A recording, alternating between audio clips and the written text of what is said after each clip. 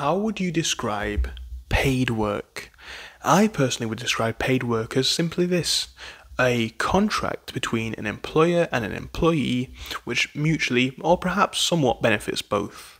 The idea is intended, in my opinion, that mutually you are benefited in the sense that the employer gets a job done, the employee gets paid for doing the job.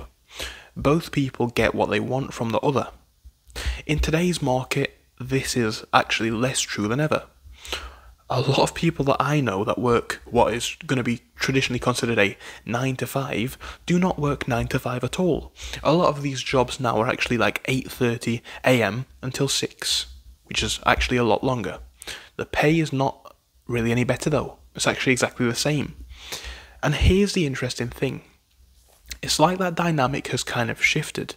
Now, admittedly, not all, but a lot of workplaces are making positive steps to improve their experience given to their employees. A lot of workplaces are implementing things like the 4-day work week, and there are a lot of other great strategies like work from home, all sorts of things that can make the experience for the employee an awful lot better. But with that being said, that's not the case for all employers, and also it is increasingly the case that the balance is kind of off. Like, obviously, related to inflation, pay increases just don't keep up. We all acknowledge this. And now we're in a kind of market where it's like productivity in a lot of industries and a lot of markets, due to new technologies, new processes, new machinery like computers, and of course AI, productivity for a lot of workers is increasing and pay is not keeping up. Pay versus productivity in a lot of markets, there's not a strong correlation between the two. You see, a lot of people in today's market like to do a lot of complaining, but they don't realise the fact that they have power in these sorts of situations. A lot of people do realise it, but a lot of people don't. You see, it seems to be that, and almost really it always has been, but especially now, it's like a kind of player versus player world. It's a dog-eat-dog situation. And this needs to be acknowledged in the situation of workplaces, in the situation of making money, in the situation of career development. As workers, you have rights and you have ambitions of your own. I think the reason why so many people and so many workplaces are simply just not compensating people fairly is because the employees are not demanding the best out of that industry. In the UK and obviously a lot of countries around the world, we've seen a lot of strikes recently resulting in pay rises for a lot of industries, and fairly enough, a lot of the most crucial jobs in most countries are actually some of the least paid. Some of the worst paying jobs are the ones that we need the most, simply for society to keep going. And that is disappointing. But at the same time, we live in a world where a lot of people do not either want to change jobs, do not want to strike, do not want to look for other opportunities, yet still feel comfortable and entitled to complain.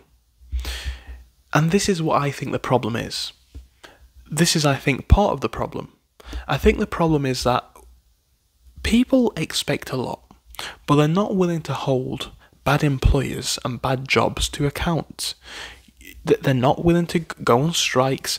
A lot of the people that I know, never mind strikes even, a lot of the people that I know that like to complain, I have to say that they like it. I have to say that, because a lot of people that I know complain about their jobs, how bad it is, how miserable it is, all this sort of stuff. Are you looking for a new job? No. Do you really hate it then? Do you really hate it? And people say it's too much stress, it's too much hassle. You are talking about a job that you hate. Work finished 4 hours ago, so it's still in your head. People don't hold their positions to account, and they don't look for new opportunities. And this is part of the problem. You see, it seems to be that these days we like to put a lot of blame on employers and society and the economy, but we fail to acknowledge our responsibility in facilitating all of this stuff. We are people who are required for the workforce. Realistically, if people did not go to work, society as it is would fall to bits. They need us, and we need them. But the dynamic has been shifted to the point where we feel like we only need them and we're disposable units. And a lot of the time that is actually the case, because due to the economy, due to the fact that incomes are low, and due to a lot of other factors that we don't need to get into, even a minimum wage job is going to have 20, 30 applicants. It's almost inevitable, right? And this is part of the situation. It's difficult when there is someone to always fill the position, but then again, what I'm saying is this. People talk a lot about what they don't want and what complaints they have about the market, the economy and the workplace. What have you done to change it? We could talk about the fact that we live in a joke economy where you can't buy a house unless you have 60 hours of work a week. Or we could talk about the fact we live in a joke economy where you could buy a house by playing video games if you're smart enough and good enough. You know, people see what they want to see, and a lot of people want to see issues, a lot of people want to see problems, and these problems are real, but they're not necessarily problems of society as a whole, they're problems of a changing society, and that's not a problem, it's an adaptation. It's your job to adapt to that, right? Less and less nowadays, it seems to be that people are in a job for life. You know, a lot of people switch jobs every couple of years. A lot of people switch locations for better incomes, better jobs, better opportunities. Why are you not joining this trend if you want to genuinely see a lifestyle increase? You know, that's part of the problem. I don't know what it is that you want from life. I know when you put yourself out there on the internet like I do in this channel, people can be quick to judge. I don't care what anybody thinks.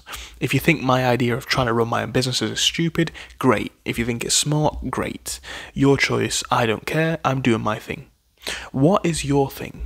And how are you going to lead to that path? How are you getting there? Are you getting there, or are you just complaining? Because you as a worker have power. You can move to a different job. You can move to a different location if you want to, if you need it bad enough, if you want it bad enough. You can possibly, not always, strike. People these days are so downtrodden, like poor working conditions and pay is almost to be expected, right? People almost just expect it as a given. In some markets it's going to be the case, and if you need money, you need money at the end of the day. But past that, why are people still complaining and not taking action? Because there are still a lot of good jobs out there that pay above minimum wage for the same level of work. You know, I got offered a job the other day that pays like £17 an hour, no qualifications needed, training on the job, fair enough, but the opportunities are still there. If you are not rewarded in your workplace or your market, look for another one. Acknowledge your power as a unit of labour. Some people will look at it and say, I'm a unit of labour, that means nothing. Other people will look at it and say, oh, I'm a unit of labour, I'm part of this machine. That means everything to the situation, to the market. And that is the way that I see it, and I think it's a way that a lot of people need to see it. I'm not saying organise a big strike or quit your job. We need to be realistic about things, but look, if you hate it that much in a certain place of work, if it's not good enough or whatever, you can move markets and find better opportunities. Stop blaming the market if you're not putting the effort in to get better results out, and it's simple as that. Thank you, goodbye.